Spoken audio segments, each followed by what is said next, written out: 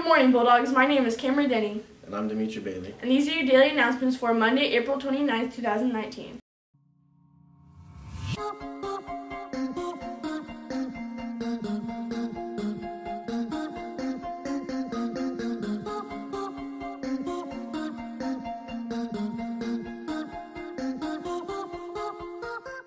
Latino Education Group invites all 11th and 12th grade students to attend the workshop Public Speaking, facilitated by Cummins personnel, giving you tools and tips to help you make the best on your presentations.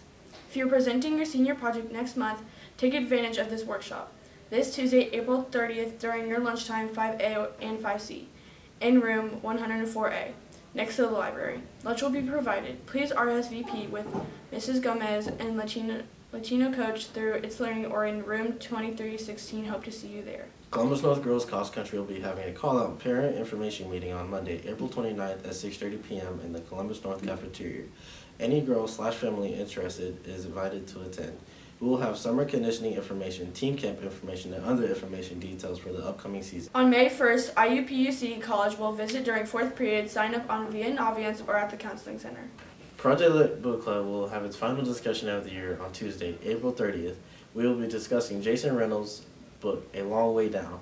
This book takes place on an elevator. As it descends to the first floor, on the main character has to decide what he will do next.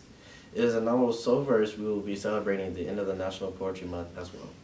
We hope you will join us. See Mrs. Copen 1309 if you need help getting a copy of the book to read. Today's PBIS quote of the day is, "Always and never are two words you should always remember to never use." Wendell Johnson.